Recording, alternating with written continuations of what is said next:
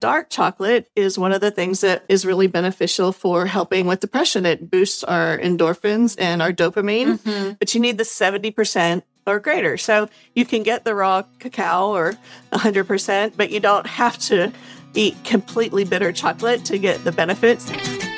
Welcome to Becoming Virtuosa, the podcast with Dr. Susan Crockett. You are listening to episode number 63, Healthy Holiday Peppermint Bark. Happy holidays, y'all. Please join me in welcoming back our amazing guest chef and licensed intuitive eating dietitian, Sam Blumenthal, RDN. Today, we are featuring a healthy and easy holiday dessert for you and your loved ones. Enjoy!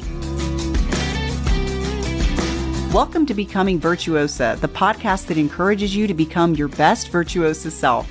Each week, Dr. Susan Crockett goes where the scalpel can't reach, exploring conversations about how to be, heal, love, give, grow, pray, and attune. For the first time ever, she's bringing the personal one-on-one teaching that she shares with individual patients to you on this broader platform. A weekly source of inspiration and encouragement designed to empower you. By evolving ourselves as individuals, we influence and transform the world around us. Please help me welcome board-certified OB/GYN specializing in minimally invasive GYN surgery, internationally in the top 1% of all GYN robotic surgeons, a certified life coach, and U.S. News top doctor, your host, Susan A. Crockett, MD. Well, hey, you guys, welcome back. Happy holidays. Welcome to the Dr. Crockett Show. Welcome to the kitchen with us. I know, again, this wasn't supposed to be a kitchen show, like cooking show. Somehow the Dr. Crockett Show has turned into all kinds of fun, sweet things. And today I'm super excited to welcome back our very popular and amazing guest, Sam Blumenthal. Sam, welcome back. Thank you so much for having me. It feels like home here. Oh, that's one of the nicest things you could say. It's kind of a fun place, isn't it? It's incredible. Well, you've helped make it that way. Thank you. Thank you. If you guys haven't checked out the first episode we did, it was the first kitchen show that we did actually with Sam. You should really check it out. It was the collagen episode.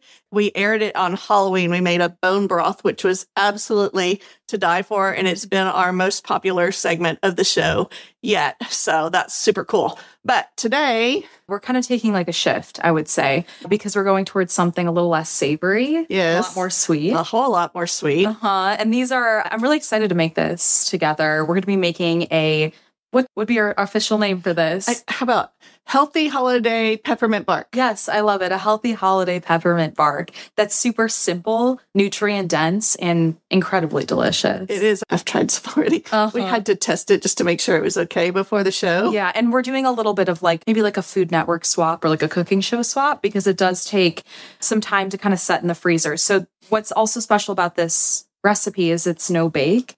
And I'm sure during the holiday times, if your family is anything like mine, you have things on the stovetop, in the oven. This is something that you can really get kind of out of the way a little bit quicker without the use of so many other appliances. And without so many ingredients. Even if you have kids or dogs in the way, y'all can't see this, but our co-stars are on set with us. I have Ollie right here next to me. Don't y'all worry. You're always like, where is Ollie? He's right here. And then Topher, who's Sam's special dog, is with us today too. So even with kids and dogs and pets and everything going on, this is a super easy recipe to make. We wanted to emphasize just the slowing down and giving yourself grace. And we thought it would be really fun to have something that was satisfying and made you feel good and still didn't require just a tremendous amount of effort. We want you to be able to slow down and enjoy your family too. And they're going to enjoy this as well. Just make sure if you do have dogs around, we are using chocolate today. Oh, yeah. So just make sure you're clean with your process, or maybe they're outside or in a different space. Yeah. Well, cool. Sam, why don't you start by telling us the rest of the ingredients beside the chocolate? Awesome. So our ingredients today, we're going to be using some dark chocolate, a kind of a combination of 70%, and also we'll do some semi-sweet. Okay. The cool part about this recipe is you can truly pick whatever kind of percentage of cocoa you're looking for or cacao that you're looking for, but we're doing a nice combination of 70% and semi-sweet today, and we'll get into a little bit more of the health benefits in a moment. We're also going to be using some Greek yogurts, vanilla, peppermint. What else do we have? These are semi-sweet chocolate chips, pomegranate seeds, and a little bit of orange zest we'll be using too. So perhaps these are all ingredients that you probably already have. Did you mention these? I did mention them. We'll mention them again. They're super important. Yeah. We're going to be using so much peppermint, chocolate, fruits, proteins, heart-healthy fats to create something that is so flavorful, nutrient-dense, and delicious. I love it. Mm-hmm. Okay. So how do we start? Awesome. So the first thing that you do want to get started before you begin all of your cooking processes is we're going to be working on melting our chocolate in a double boiler. Yes, and I have a very fancy double boiler, please note. So we got to the cooking segment today. I realized I don't have a real double boiler. So I hacked it, which is what you can do too. So we have a big stock pot that has about this much water in it. The water is about up to here in the stock pot. We want it to heat up enough to create steam. And then you can either use a metal mixing bowl, or what I used is a frying pan that fits over this. You just want something that fits over the top of it so that the steam comes up from below and is actually going to melt our chocolate. So it's going to be an indirect heat, so we're not actually burning the chocolate. So burnt chocolate. No good. No, not good at all. We want to get that going before we begin our chopping process. So in here we have a combination of 70% dark chocolate and also our semi-sweet chocolate as well. Cool. And so while you're chopping, I'm going to talk about the health benefits. That's awesome. I love that. So in my practice, I'm a GYN surgeon for y'all that don't know me. We deal a lot with different types of depression, postpartum depression, PMS, PMDD, which is premenstrual dysphoric disorder. It's basically the depression that goes along with our cycles. Sometimes a seasonal affective disorder, which we're going to talk a little bit more about today. So chocolate, in fact, dark chocolate is one of the things that is really beneficial for helping with depression. It boosts our endorphins and our dopamine, but you need the 70% or greater. So you can get the raw cacao or 100%, but you don't have to eat completely bitter chocolate to get the benefits. So today we're using mostly the 70% for the base bark. Yes. And I mean, that's really important because if we're not feeling satisfied by what it is that we're enjoying, it's very difficult to feel, if we're not feeling like emotionally satisfied, it's very difficult to feel also physically satisfied. Yeah. So we want the addition of all these health benefits from the 70% dark, but kind of for some, depending on your taste buds, flavor profiles, food preferences, maybe just a straight up 70% dark chocolate's not really going to be your cup of tea, so to speak. So that's why we want to get a combination of some of the sweeter flavors too. But if you're somebody who loves bitter chocolate, use 70% or greater for this one. 96. Go for it. Do you want me to give like the measurement of what we're using here today? Sure. Or is that going to be... Okay, we have 3 chocolate bars. So this was about 12 They're ounces. 2 ounces each. Oh, no, I'm sorry. You're right. It's okay. We're using 12 ounces of chocolate. So each of those bars, if my math is correct, and I'm mathing correctly, each of them are 4 ounces of chocolate. Yes. Nice. So do you want to take this right over here? Sure. This has already been heating up for about 10 minutes or so. Oh, look at it. Just melting right away. That's so cool. So we're going to post the recipe on our recipe blog. You can go to drcrockett.com. That's drcrockett.com/recipes. This is one that we are going to be linking there, and we'll put a link of that in the show notes on the podcast and the YouTube video for you as well. Well, that's melting pretty quickly. So you guys are going to want to make sure you have a little towel to wipe down the condensation on the bottom of this. And then my counters are granite, so we're going to set right on it. But if you have a counter that is not heat proof, you need to put a heat pad down. And we just wanted to mention that Sam was stirring this the whole time. You just want to keep it moving so that it all melts really evenly. Oh, that looks amazing. You get this nice like gloss to it, this really kind of like silky smooth texture. We're going to use to pour right into a little, either like a lipped baking sheet. We're going to be using a baking dish today. Kind of also depending on the size of your freezer. We have limited space today, so we're going to keep it a little bit smaller. So we actually might have some leftovers to make for another time. Yeah. But just kind of keep in mind and be mindful of how much freezer space you have, because as I mentioned at the start, this is a no-bake recipe, but we do need enough time for everything to get nice and settled in the freezer. And so I'm going to hold it this way if you wouldn't mind just kind of... All right, so now I'm just going to guide this into the pan, and it is on parchment paper. Not wax paper. You want to make sure you use parchment paper. I'm going to turn it this way so y'all can see. There we go. Then we just want to smooth it and just cover the base of it, because that's going to be the base of your peppermint bark. I've never made this before. I can't believe I've never made this before. It's so simple. It's one of my favorites. Awesome. Okay, beautiful. Yeah, and then we'll just spread like a nice thin, even layer. Yeah, this pan seems about right. I think if you put it in a bigger pan, it would be a thinner bark, but it doesn't look like. Which kind of brings up a really great point. Like, this recipe is really designed to focus on variety, like variety in terms of the ingredients that you want to add to it. We're going to get a little creative today by adding in that pomegranate seed and also zest some clementines right over it. You can use oranges too. But if you want to add any like pistachios or any kind delicious. Of like your favorite Hazelnuts. Delicious, like your favorite nuts or seeds. There's so much room for variety in customizing this, not only in terms of the ingredients you add, but also the thickness of it as well. So as you mentioned, if we had like a larger pan, this would be a little bit thinner. And if that's your cup of tea, awesome. But if you want something with a little bit more body and thickness, we'd recommend using like a smaller, more compact dish. Great. Just want to try to get a nice even layer. Super. We're going to pop it in the freezer for 10 minutes while we start preparing all of our other ingredients that are going to go on top. Great. So now we're going to begin with our yogurt. We're going to be using a Greek yogurt today, super rich in protein, and protein's really going to help with that sensation of feeling satisfied. Right. And because this is Greek yogurt too, we're going to get some great probiotics. They're going to be really great for gut health and digestion. We talk about that a lot on the show, about how half of our, probably more than that, of our dopamine and our emotional well-being comes from gut health and the gut flora. So this is perfect. Yeah. Using a little natural probiotic here. And in addition to that, we have like 70 to 90% of our whole immune system in our gut. That's right. So by feeding it with some great gut bacteria, we can really take care of our gut health. So we're adding in just a little bit of vanilla just to help sweeten this a little bit more. This is just a plain Greek yogurt. We'll give that a nice little mix. Okay, so we added a little vanilla in just for a little bit of sweetness. So you guys know that most of the time on the show, we talk about whole food, plant-based diets. This may be an exception if you're choosing to add some dairy products. Yogurt is great not only for the protein that you mentioned, but also for vitamin D and for calcium.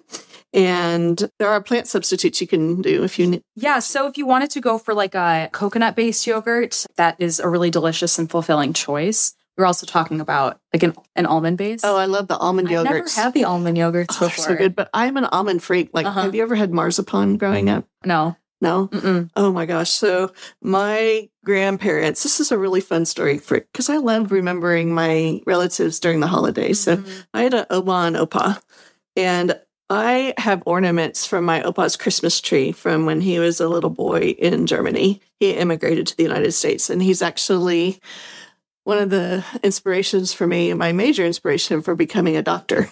So he immigrated to the United States when he was a teenager and learned English and went through engineering school in New York. And I always thought that if he went through all of that to provide a better life for me, that I had an obligation to use my gifts to the best of my ability.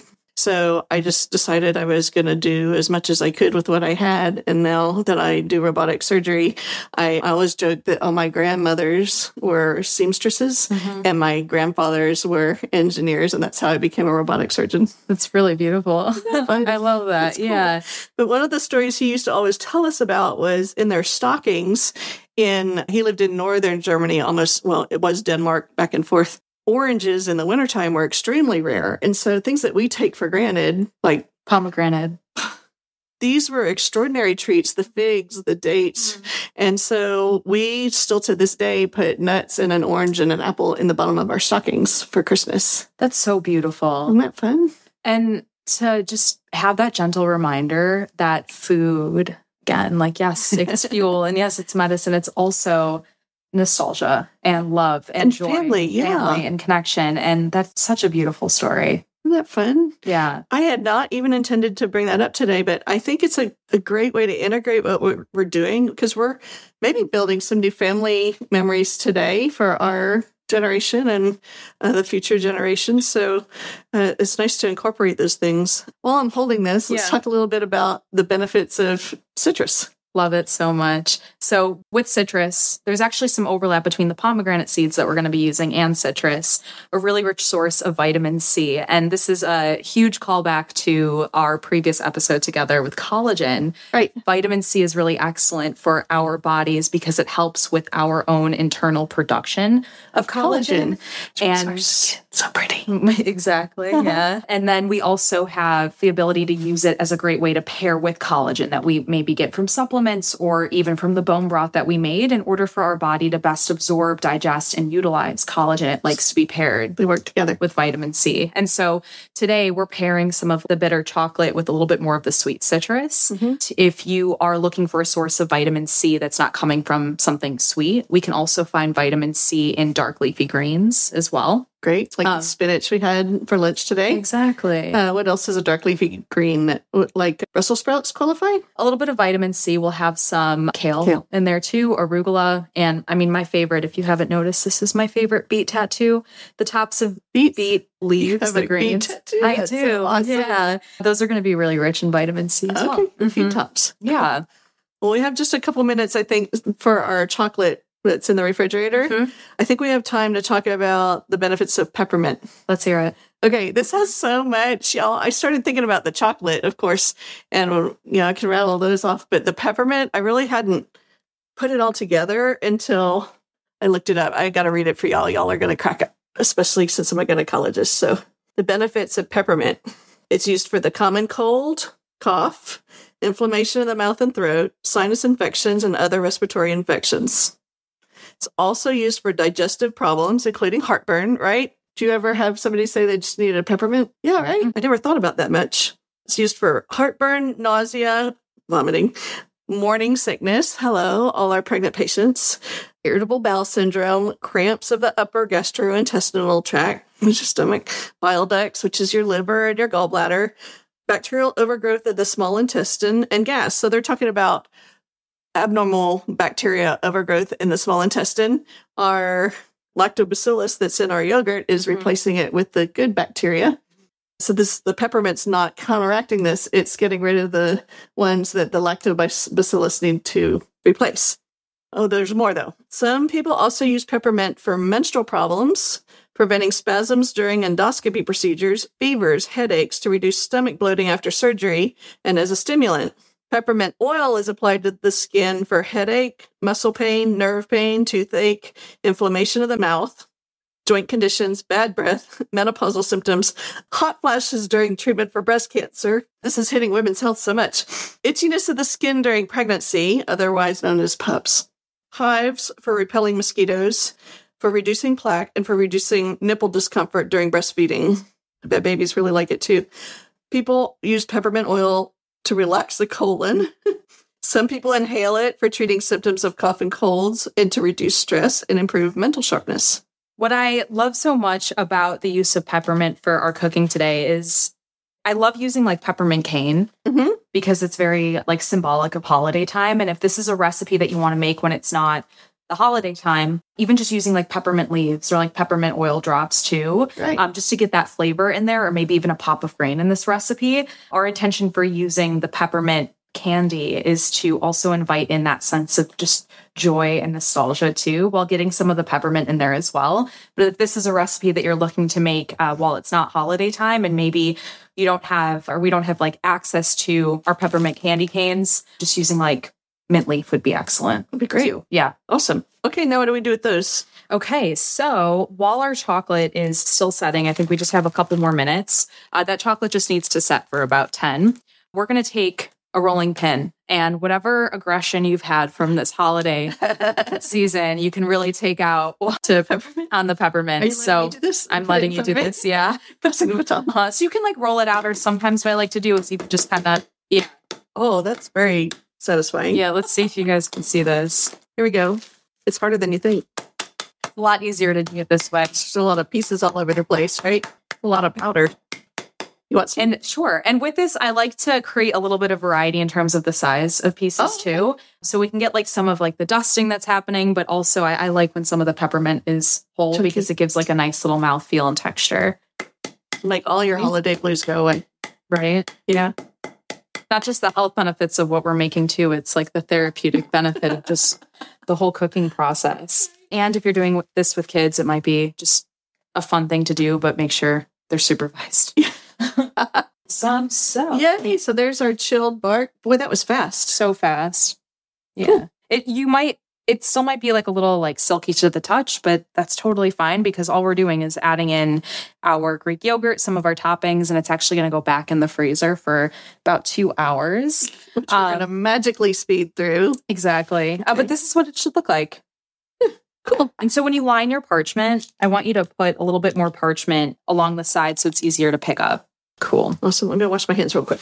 Okay, so now we're spreading the yogurt out on the chocolate. Yeah, and this is an opportunity for you to also get as creative as you want. If you want a really thin layer, you just get to control the thickness or the thinness. So I like to have a thicker layer of chocolate.